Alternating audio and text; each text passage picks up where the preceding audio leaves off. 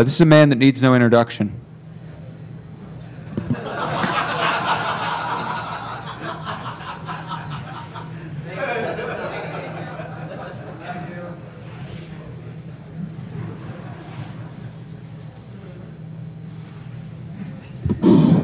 Guess I'm on then. Okay. So, you guys are here because you're curious about what the hell US Visit is. How about now? Okay, US Visit is Homeland Security's system for tracking visitors to the United States. Why should you care about it? Why is any of this worthy of a DEFCON presentation? Well, let me start with a quick show of hands here. How many people in this room do not have American passports? Raise your hand if you don't have an American passport. Okay. Keep your hand up if, when you entered the United States, you filled out the green visa waiver form. Okay. Keep your hand up if that lower portion of that green visa waiver form is either in or with your passport. Okay, everyone with their hands in the air, you have RFID tags in your passports. At least if you don't, Homeland Security has stated that they will be deploying RFID into your passports as soon as they've got the money to actually buy the chips. That's why you need to care. In addition to RFID tags, there is massive biometric data harvesting, massive distribution of this data. I'll be getting on to exactly how. Homeland Security appears to be using cryptographic algorithms that are not NIST approved. So in addition to collecting all of this data, they're not actually handling it properly. And has anyone ever seen one of these before? This is the receipt that you get when you're on the US Visit program and you leave the United States. This is an entirely new biometric form of ID that Homeland Security have introduced. Now, that's how it affects foreigners. How does US Visit affect US nationals? Well, the first thing is, a lot of these technologies have already been tried to be deployed in American passports against American citizens. RFID tags in passports in particular. There was a big uproar not so long ago when Homeland Security announced that they would be adding RFID tags to US passports. Such a big uproar that they eventually changed the system so that the covers of the passports now include foil to supposedly shield the RFID tag so that you can't read it unless the passport's open. Unfortunately, Homeland Security can quite honestly currently turn around and say, well, we've been deploying all of this technology to foreigners for a couple years now. We've not had any problems. Why should we not deploy it to everyone else in the world?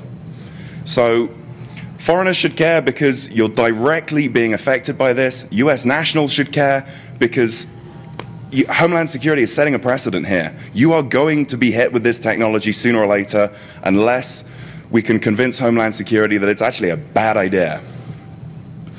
So let me establish some credibility here. I married my lovely wife a couple years ago. She's an American citizen, and it's taken me 3 years to obtain my green card. I know a fair amount about the US immigration system. Combined with 20 or more trips to the USA coming under this US Visit system, and the fact that, hey, I'm a geek, I'm curious, means that I've been able to find out some stuff about it. The only public documentation that I've been able to locate has been one document from Homeland Security with a privacy statement. It's very vague, it's very woolly, there's a whole lot of stuff that's missing from it that should be, but you can combine that with a whole lot of stuff that you can gain from interacting with the system and interacting with these barcodes, and you can figure out quite a lot about it. So that's where a lot of my information comes from anyway. You can visit this on the website if it's at all interesting to you. It's a fascinating read. It's about a 40-page document of which over half is just references. Not a whole lot of information there. So what is it? Well, from this privacy document from Homeland Security, this is what Homeland Security claims US Visit is supposed to do. Personally, I don't see how it actually achieves any of those goals. I don't see how adding an RFID tag to someone's passport enhances their privacy. Is it just me, or is it actually doing completely the opposite if you can spot a foreigner from 10 meters away? In reality, what happens, large-scale data harvesting, data mining, tracking of foreigners. If anyone's ever come through the Canadian border, you may have seen there's large white sensors in all of the various lanes for the cars. Those are RFID tag readers. There's like 7 or 8 in each lane, and they're just harvesting data as you're going through the border. The upshot of it all is that your personal privacy gets screwed over. So this is US Visit. I'm not going to explain the architecture of it in detail because you don't need to know it. What you do need to know is that there are a colossal number of databases involved. There's a colossal number of systems. US Visit is a system of systems. Many of these are not actually owned by Homeland Security, so a lot of the links between the different components, you have no idea whether or not they're secure. You have no idea how data is being transmitted between them. You have no idea what protections have been put in place to protect your data as it flows around these systems. It's very big, it's very complex, and as far as I'm aware, no one has ever done any security assessment of it. Probably internally in the government, but hey, how good are they? So, how does US Visit work? Well, you come in on the plane, you fill out your I-94 form. This is the long green visa waiver form. When you sign that form, if you've ever read the back of the form, you're actually signing away your right to appeal. So, if you disagree with any of the things that your data will be used for, if you disagree with any decisions that are made based on your data, you have no right of appeal. The guy at the desk, the immigration line that takes your fingerprints, he is the authority. You don't even have the right to ask to see his supervisor. His decision goes, and you have signed away all rights that you have. If you do not accept each and every one of the terms of the I-94, you do not get into the United States. It's as simple as that. So, you get to the immigration line. The guy takes 2 fingerprints and a digital photo. The information is stored in the ident system for later use. This is a component of US Visit. In parallel to this, your finger scans are actually sent to IAFIS as well. So you're automatically compared against the FBI's IAFIS database to see if you have a criminal record or anything. Finally, assuming that you've passed the criminal check, the guy should normally staple part of the I-94 form into your passport, and nowhere does it actually mention that there's an RFID tag in it. So informed consent just simply does not exist in this situation. So when you leave the United States, you check in at the airport, you take the check-in agent should remove the remainder of the I-94 from your passport. They're then legally obligated to notify Homeland Security that you've left the country. So that's your departure record. Fortunately, it means there's no RFID tag left in your passport anymore. This is a good thing. You clear security, and you end up at a number of machines that look like ATMs, but you swipe your passport through them, they take a digital photo, 2 more finger scans, and they print out one of these receipts. Now, at no point during that check do they actually validate that the person who is getting scanned by the system is the person that actually owns the passport. So there is no correlation between this receipt and me. There's no guarantee that I haven't faked a fingerprint or whatever. There's no security guards around a lot of the time, so as a form of ID, it's kind of useless. I'll get into more detail about the barcodes later, but suffice it to say that this is the only form of ID that will actually get you onto a plane. Homeland Security is absolutely entitled to conduct secondary screening at the gate just before you get onto the plane, and they will check your fingerprints as they are scanned right there and then against this receipt. If they don't match, you don't get on the plane. It's as simple as that. So what's with these RFID tags then? Well, the text in italics here comes directly from Homeland Security's privacy statement. They will provide the capability to automatically, passively, and remotely record the entry and exit of covered individuals using RFID, and they're not encrypted, and they could be subject to interception. Homeland Security admits it, accepts it, doesn't care. When the subject of RFID and passports was discussed not so long ago, this is what Bruce Schneier had to say about it, and I completely agree with him. It is a clear threat to privacy, personal safety, and it's a bad idea. Doesn't stop Homeland Security from doing it, though. As foreigners in the United States, you have very few rights, in this situation at least. So, the biometrics.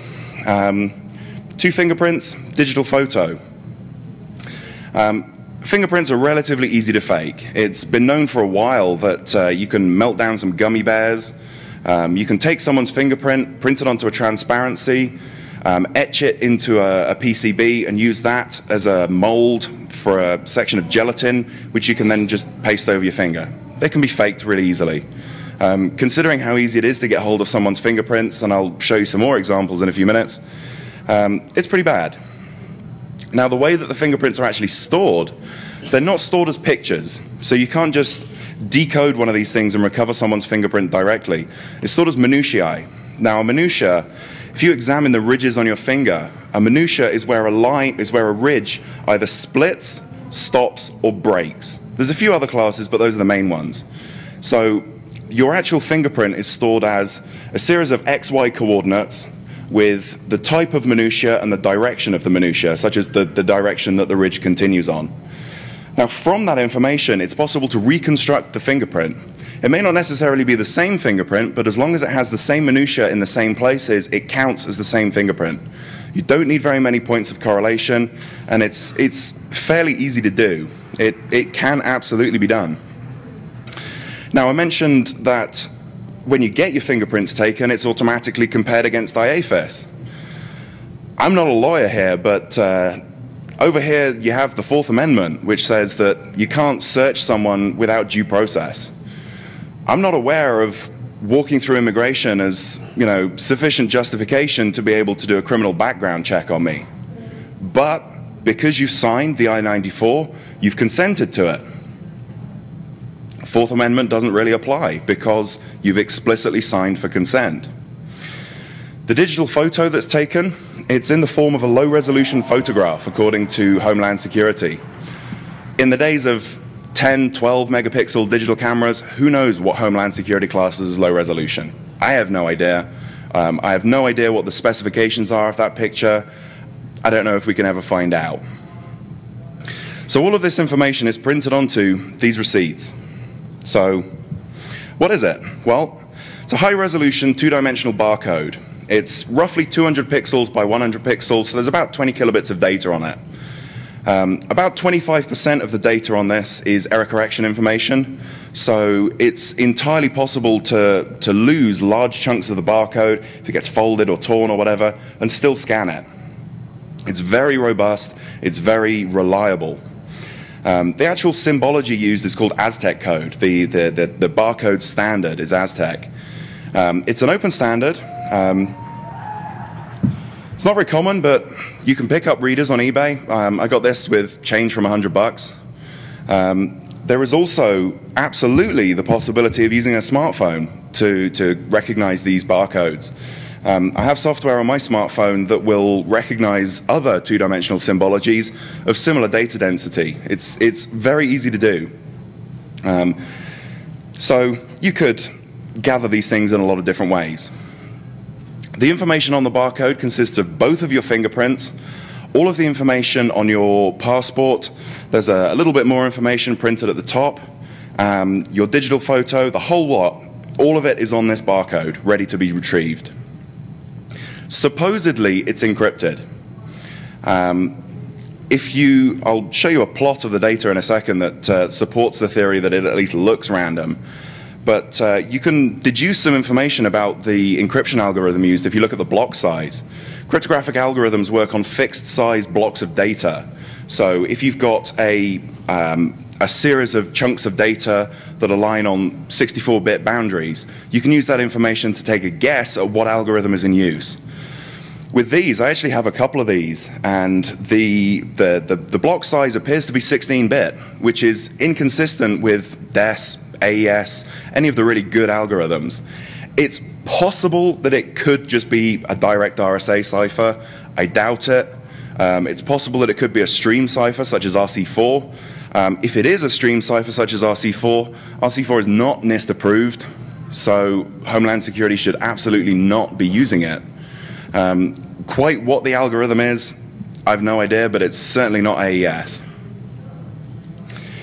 So if you actually take a few of these, this is a plot of 4 of these barcodes. So you scan these into a PC and you just get a binary blob of data. If you count how many times each byte appears, it's a good way to take a guess as to whether or not something is actually random. So at the bottom here, you've got 4 individual barcodes and the frequency of each byte on each barcode. And then at the top, you've got the total. There are some mild inconsistencies. There's a spike around 50.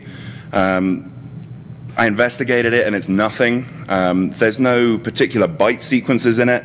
There's an unusually high occurrence of 0D, 0A, but it's not consistent across all of the barcodes, so again, you can't really deduce anything from it. It looks random. It looks encrypted, but looks can be deceiving. It may not be encrypted at all. So, to scan the image, you grab your barcode scanner. It's that quick. And I've now got all of the information on this barcode. There is actually 2 barcodes on here, right next to each other, so it looks like one, but you can scan the second one just as quickly. Homeland Security reckons that the encryption codes used for these are changed daily. Now, if they are changing the codes daily, then it means that they have to have some kind of key distribution system, and something that people doing every day for years at a time, there's going to be mistakes made. There's going to be weaknesses in the key distribution systems. There's going to be ways to retrieve the keys directly from the system. I believe that at the moment they're transmitted over Wi-Fi networks. So you can sniff the keys out of the air. They're probably encrypted over some kind of communications channel, but again, who knows? I don't really want us to be caught by security sitting in an airport sniffing traffic off the US Visit network. So the other thing about them is that even if they are changing the codes daily, it doesn't really matter, because you can legitimately take a flight through an airport and you can just harvest some of these codes. If you break the encryption key on one, if you particularly target one barcode and you retrieve the key, then you retrieve the key for all of the barcodes for that day. So you can just spend a day in the airport harvesting codes and decrypt it all once you break a single key. It's trivial to harvest these things. Walking around an airport with a barcode scanner hooked into a laptop in your backpack, kind of a little bit suspicious. Certainly taking pictures of people with camera phones isn't as suspicious. Dumpster diving for these receipts, who's honestly going to care? People don't know what information is on these. So you get situations like this. Some guy published one of these on Google Images. Now this looks like a fairly low quality image, but the fact is there is so much error correction data in these that that barcode could probably be recognized. With a little bit of image cleanup, with a little bit of processing and edge detection, you could probably scan that barcode and you could probably retrieve that guy's fingerprints, digital photo, passport information, name, date of birth, flight information, the whole lot. Now, if he had known what was on this, do you honestly think he would have put it on Google Images? I don't think so. So the upshot of all of this is that these things constitute an entirely new form of ID. It's biometric information. It can be compared at any point during your flight. On entry, on exit, it can be checked. People don't actually understand that it's a form of ID, though. So people don't treat it with the respect that it deserves as a form of ID that contains a copy of my fingerprints. It's ridiculous that there is no information telling people what these things are. The first time I retrieved one of these from the machine, I didn't know what it was. I saw it was a big 2D barcode and I thought, hey, it'd be great to get a scanner for that and see what's in it. But then never thought about it again. People don't know, so they don't understand the precautions that you have to take to protect this information. The other thing is, yes, it is a form of ID, but all it does is it verifies that the individual boarding at the gate is the same individual who completed the exit process at the kiosk. So all it proves is that the person who scanned their fingerprints at the machine, at the ATM box, is the same individual that's in front of them now. It does not guarantee that it's the same person who owns the passport. It does not guarantee that you're supposed to be there. As a form of ID, it is utterly, utterly useless. But at the same time, it's the only thing that will get you onto a plane. So let's look at data retention policies and who can access this. This is a section from Homeland Security's privacy assessment where there's some very interesting things in here. The data that they retrieve can be subpoenaed. File a civil lawsuit against someone, you can apply to Homeland Security to retrieve all of their US visit data because they explicitly state that it will be made available in civil lawsuits. Foreign agencies, law enforcement or otherwise, I don't know, which countries they'd share this with, which ones they wouldn't, which classes of law enforcement they would share it with. As far as this statement indicates, they'll share it with anyone who is lawfully engaged in collecting law enforcement information. Now, to me, this strikes me as deliberately vague. This seems like Homeland Security just saying, hey, we'll give it to anyone. If you can at least make a decent case that you're lawfully engaged in collecting this information, yeah, we'll give you as much as you like. I'm not happy with my data being given out in that manner. I don't think many people in this room would be. Along similar lines to this is the green cards. I recently obtained my own green card, and on the back is a rather nice shiny surface. This is actually a CD. What a CD does in a circle, this does in a straight line. Fortunately, along the very bottom of the data section, they print the patent numbers. Gotta love the USPTO because it's all open, it's all completely public. You can just retrieve the patents. You can track down the manufacturer, you can obtain readers, you can obtain more cards, you can do whatever you like. And according to the patent, the absolute minimum amount of data that you can fit on one of these is 250 kilobits. According to the manufacturer's website, this card contains 2.8 megabytes of data. I have no idea what is on this. I suspect that it is a complete copy of every form that I filled out in order to receive my green card. I would not be surprised if that's the case. 2.8 megs was certainly in the right ballpark. Unfortunately, the readers for it are rather pricey. You can't really pick them up on eBay. It's heavily patented, it's heavily controlled, it's very, very pricey. I've seen estimates of $50,000 for the readers. So I'm not going to be getting my hands on one anytime soon, and I doubt I'll be able to build one. So who knows? So what's the big deal with all of this? Why is this an issue? The whole point is that US Visit is setting precedents. Homeland Security is using this to establish these technologies, to deploy these technologies in real-world scenarios so that they can then go back to the lawmakers and they can say, hey, we've been putting RFID tags in passports for years. We've had forms of ID that include biometrics, that include large quantities of data, that include fingerprints on the front of the card. So whenever anyone takes a copy of this, as is fairly standard practice when you use it as a form of ID, that person then has my fingerprint. Homeland Security can quite legitimately turn around and say, we've been doing this for years, we've never had a problem, why should we care about deploying it to everyone else in the United States? US driving licenses already have large barcodes on the back. Large two-dimensional barcodes. These are different symbology. The symbology that they use is PDF 417, which is a absolutely common symbology. You can pick up readers absolutely anywhere for these barcodes.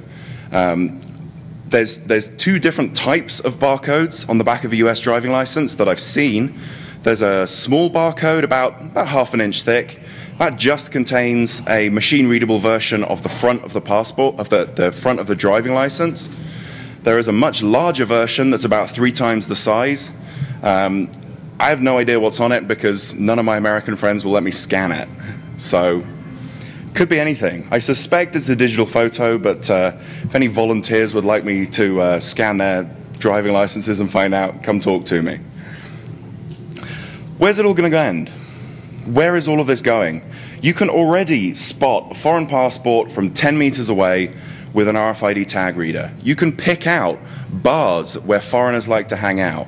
Foreigners generally tend to carry their passports with them in the United States in a lot of situations. Probably DEFCON is the exception to that. But certainly it's a very easy form of ID for a foreigner in the United States. A lot of bouncers at clubs don't actually know how to understand a foreign driving license or a foreign ID card. So a passport is the easiest form of ID, and you can spot them from a reasonable distance away using a high-gain RFID antenna. The major point about this, though, is that there is no informed consent. People are forced to sign up for this, not knowing what is involved, not knowing what is going to happen with their data, not really understanding what is going on with this system, not having any clue where their data is going to go, who it's going to be shared with, where it's going to end up, how it's going to be destroyed. None of these questions are answered. And the simple fact is, unless you agree to everything that Homeland Security ever wants to do with your data, you don't get into the United States. It is as simple as that. And I don't know about you, but I think that's wrong. I think that Homeland Security needs to address this. They need to figure out exactly which bits of the US visit system are actually worthwhile, because certainly these things aren't. These receipts present an unacceptable risk to personal privacy, and they don't actually serve any purpose. So why is it being deployed? The only answer can be to set a precedent for American deployment. Now, I know I've got a fair amount of time left, so deliberately so, because I wanted to get some questions going. Anyone? Question? Over here. No, the fingerprints and image of your mugshot, basically, that they take every time you come into the country and leave the country, whether they're ever actually matched with the check. I believe they are. I believe ident matches them. It matches it against your passport number. So every time you enter the United States, it automatically compares it against the previous visits. So if you turn up in the United States on a completely new passport with a completely new set of fingerprints, they've got nothing to match it against, but it should be compared against previous versions, yes. Yep.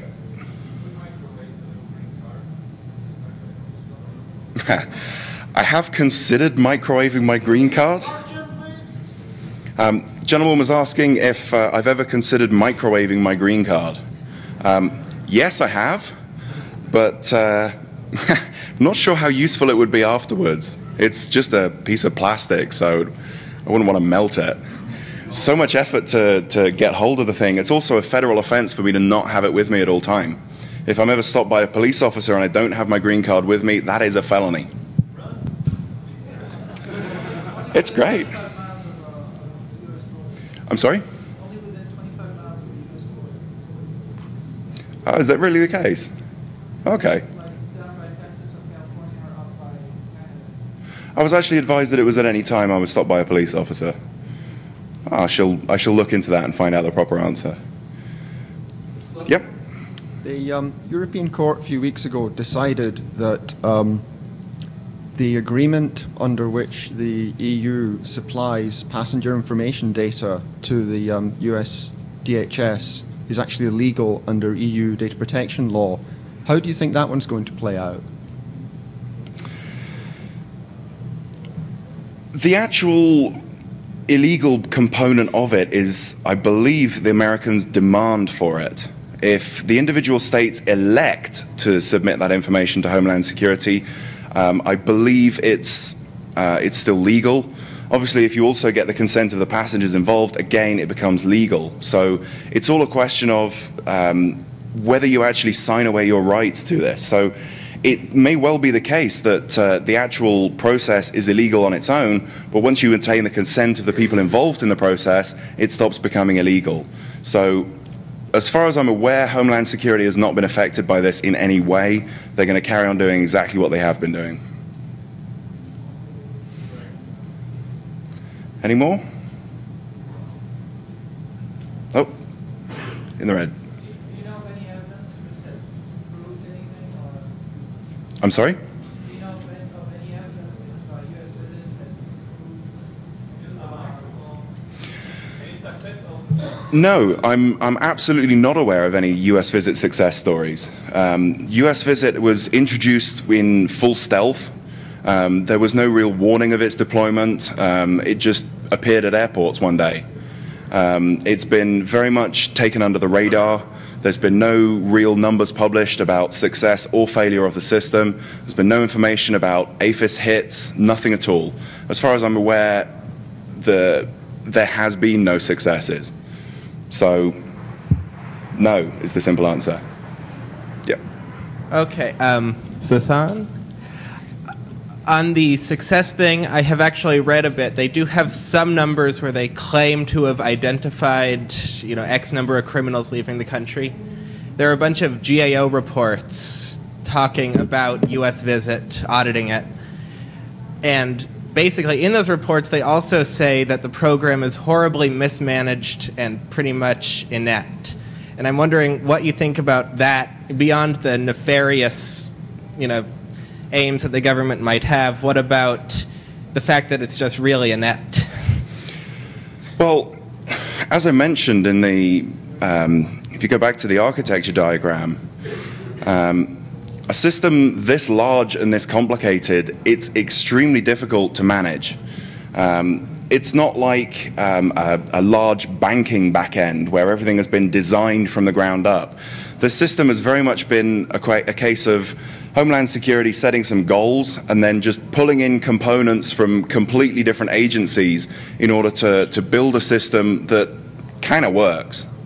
So as far as the ineptness goes, I think it's just inherent in the way that the system was designed and constructed. It was just kind of thrown together to solve a problem, which is why it's such a failure. I'm sorry, front corner. Is there any, two questions actually. Is there anything wrong with blocking the signal yourself? You're talking about tinfoil, but if you put it in a case that blocks the RFID, then you're easily circumventing the whole process anyways. The other question is I see you have this up. Seems like this would be DSP. Into what, sorry? Total information awareness. Yes, absolutely. It seems like it's a great. Absolutely. Some of these systems are owned by CIA, some are owned by FBI. NSA is distinctly missing from this, conspicuously so. So I would not be surprised at all if this architecture diagram was missing a couple nodes that are managed by NSA. Who knows? We may never find out. I'm certainly not, I don't have the resources to fight a Freedom of Information Act case, so we may never find out. As far as screening the RFID tags goes, yes, absolutely. The problem is that at the moment that will work because Homeland Security is still deploying the RFID tags into the I-94 forms. Some do have them, some don't have them. Certainly if you enter the United States by land or by sea, it should have an RFID tag in it, and they're deploying it to air passengers at the moment. So at the moment, if you get an I-94 without the RFID tag in, then yes, it will still be recognized. In the longer term, they're going to be basing the I-94 system off the RFID tag directly. So you'll have the choice of either queuing up in a very long line for manual processing, or just walking through the gate, getting your RFID scanned, and just clearing security. Yes? To answer the question about success stories, it's interesting. There's one real big one, actually. They picked up a guy in Afghanistan. I think his name was Kamzi. This was in the New York Times a couple years ago. But he was picked up. He wasn't talking. He was taken off the Gitmo or something like that. And they finally ran his fingerprints against the ident database. And it turns out that he showed up at the Florida airport, didn't have any good information on where he was staying or who he was staying with, so they kicked him out of the country, but they took his fingerprints. And so they went back to their records. When they ran his fingerprints, they identified him as this guy, and they looked at the security camera videos. And sure enough, rental car registered to Mohammed Atta drove through the airport to pick him up that day. He was the 20th hijacker. It wasn't, Moussaoui or anything like that. But granted, that's the one good success story they've had, to counter terrorism. I also had a question.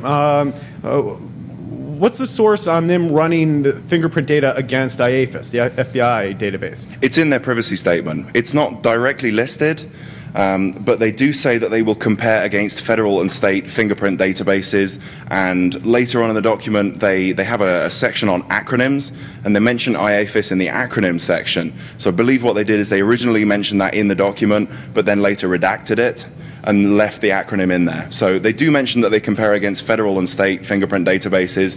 IAFIS is in the acronyms. Because I would imagine, you can work it out. Computationally, that's extraordinarily hard to take all the visitors and compare them against all the people on IAFIS. So, well, the whole point about fingerprint matching based on minutiae is that it stops being about image recognition and it starts being about geometry. Because with the fingerprint reduced to a set of minutiae, you've just got a set of coordinates. And you just need to figure out whether the points that you have and the points that you're comparing against have the same coordinate space and the same angles between them and all this kind of stuff. So all you need to do is simple set of trigonometric lookup tables so that you don't have to compute sines and cosines every time, and then just pattern match. It's very, very fast. It used to be the case that it would take approximately 24 hours for an IAFIS check. It can now be done in seconds. For a single search? For a single search, yes. Yeah, that's my understanding. Thank you.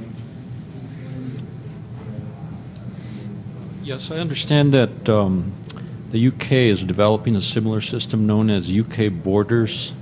Do you know anything about that? I'm not familiar with the UK system. At the moment, my focus on UK identity systems is on the UK ID card, which is just entered law and is being deployed now. I'm actually quite glad that I've got my green card and I'm not going to come under it, because from what I understand, it's considerably larger scale than the green card systems, considerably more invasive. From what I understand, it also somehow hooks into the license plate recognition system that is currently being deployed into the United Kingdom, where they're collating data from every CCTV camera that they can possibly get their hands on, feeding it into a number plate recognition system, and tracking. Their goal is to track every single car journey that occurs anywhere in the United Kingdom at any time. Given that, and given the overwhelming opposition for ID cards, and the fact that the UK government is deploying them anyway, it would not surprise me in the slightest to hear that there is a UK equivalent of US Visit. Yeah, thank you. Yes. Was there a question? Okay. Yes. I'm from Germany, and we have this fancy ID passport. So some people from the CCC decided just to produce some TIFF files. Ready for that for I think €1. So if you want to avoid that. Where can we get hold of them? Give us a URL. Give us a URL. Where can we buy them?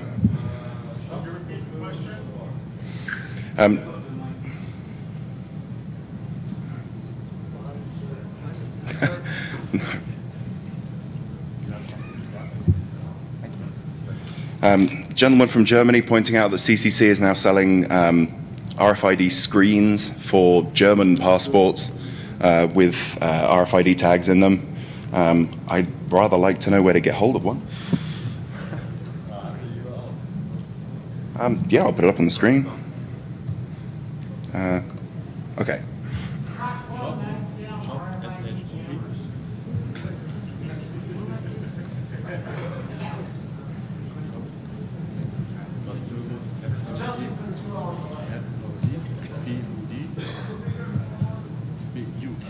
BUD.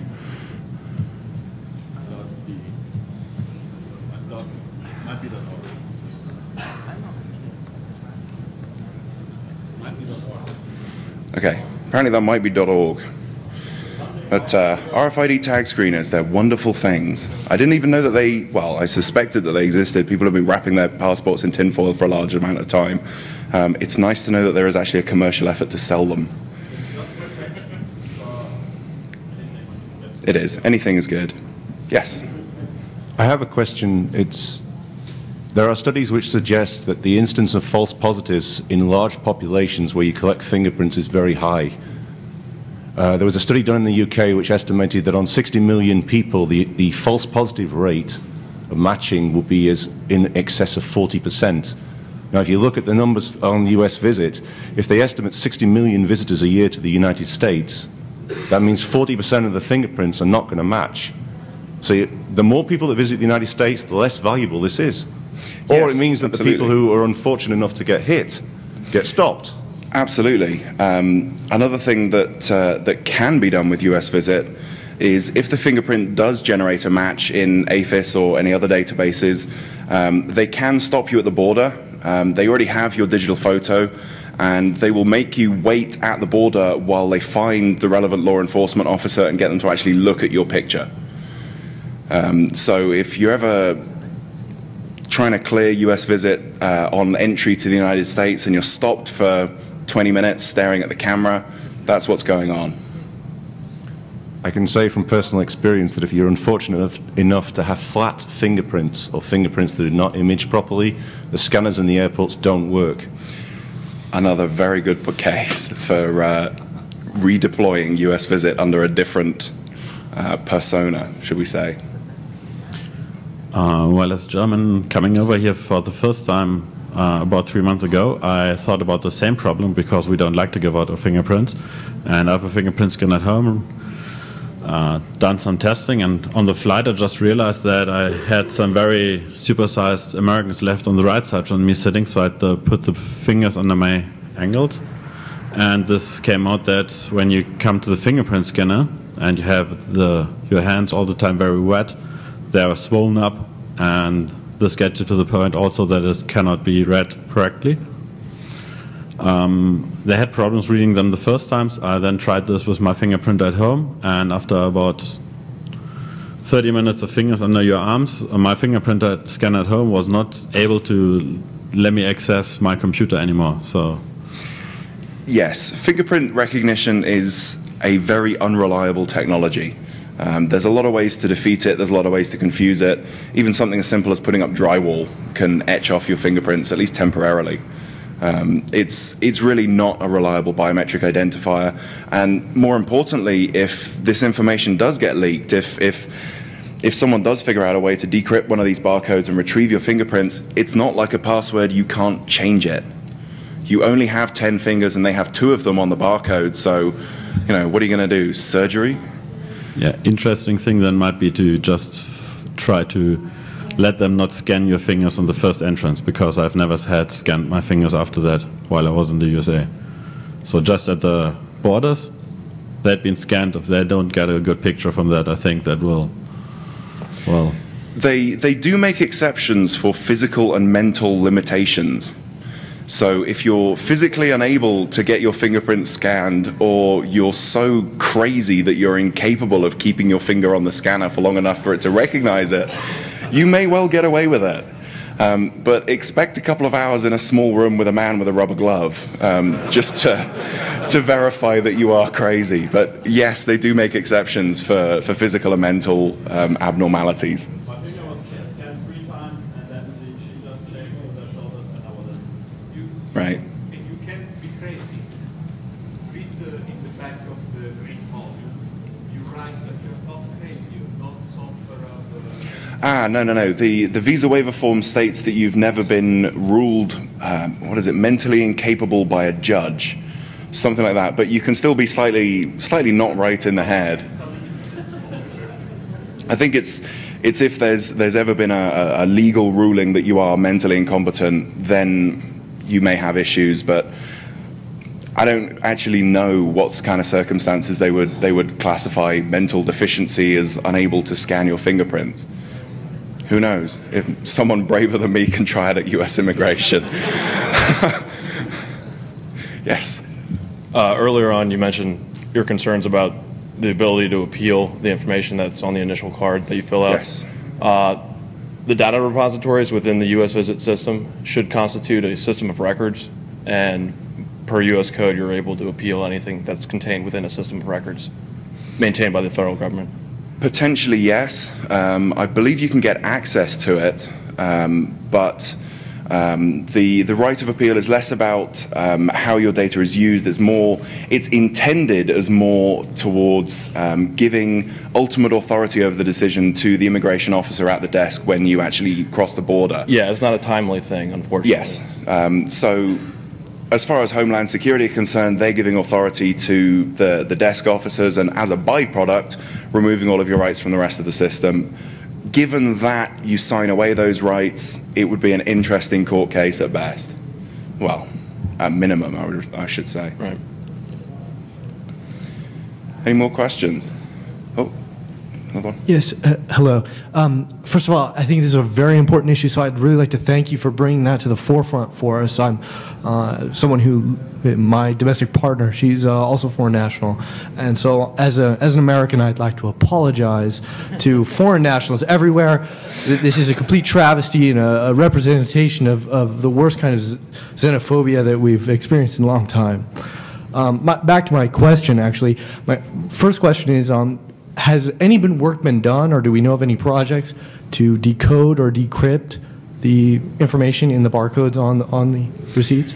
I've put in a reasonable amount of time on my own. I don't know if anyone here saw Dan Kaminsky's Black Hat presentation. He's presenting it again tomorrow, I believe, about figuring out protocols using nothing but captures of the protocols. He and I worked together for a fair amount of time on this, and well, we didn't actually get anything productive out of it. At the moment, all I'm left with is inconsistent block sizes that mean it's not any commonly used encryption algorithm that's NIST approved, and it looks random. Unfortunately, I don't actually come under US Visit anymore, so I can't collect any more of these barcodes. And given the amount of information that I've just told everyone is on them, I doubt there's very many people that would give me any. If there are any volunteers in the audience, I would absolutely love to get any of these receipts that you have. You have my assurance, if that's worth anything, that I won't do anything bad with it. But given that I'm currently on stage at DEFCON, you may not believe me. I have a second question. That is, what's the prognosis or the direction that you're going down the road for more research on U.S. Visit or more activities regarding that? Well, the most productive avenue would probably be a Freedom of Information Act request. FOIA with Homeland Security historically is not very successful, so I don't know if there's any lawyers out there that would be interested in filing any lawsuits to try and get more information about the system. In the absence of legal recourse, I'll be focusing on the barcodes. As soon as I can get my hands on some more samples, I can do a bit more in-depth statistical analysis of them, possibly get some more data. I don't really know. It's very much up in the air. We're pretty much stonewalled at this point. Yes. Okay. I read a couple weeks ago in the Federal Register and on CNN that if U.S. Visit has their way, as a green card holder, you actually will be part of U.S. Visit again. Yes. So. I would expect so. They are moving toward doing that. Well, it's like I say, it's a land grab from Homeland Security. They've had such success, or rather lack of problems, deploying US Visit as widely as it has been so far. It would not surprise me at all to hear that they're planning to deploy it to green card holders and eventually to US citizens as well. Wouldn't surprise me in the slightest.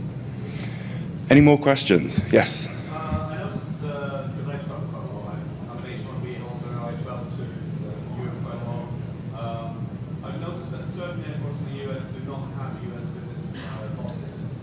Do you know what the situation is with regards to whether I'm legally required to implement it? You are legally required to use the system if it is present. Alternatively, the way that they would find out that you haven't used the system is when you try and get on the plane, you don't have the receipt and you'll be denied boarding. What you've just described is how the system was deployed. At first, it was deployed at a few key airports around the United States, Seattle, San Francisco, a couple of others. They were used as test beds for validating the technology, making sure that it worked, and it's in the process of being deployed everywhere. So expect to see it at every airport pretty soon. Any more questions? Fabulous. Let's get beer then.